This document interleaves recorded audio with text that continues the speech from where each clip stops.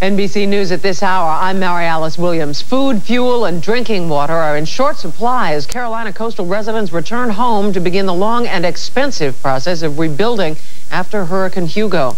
In Beirut, after more than 6 months of brutal fighting, it was a day of homecoming for the Lebanese, thanks to the protection of an Arab League ceasefire that is now held for 2 straight days. In Wyoming, a day of trout fishing and relaxation for Secretary of State Baker and Soviet Foreign Minister Shevardnadze, that after the two made solid progress on arms control. President Bush at the UN General Assembly tomorrow is expected to call for a worldwide ban on chemical weapons. More news later on this NBC station. I'm Mary Alice Williams.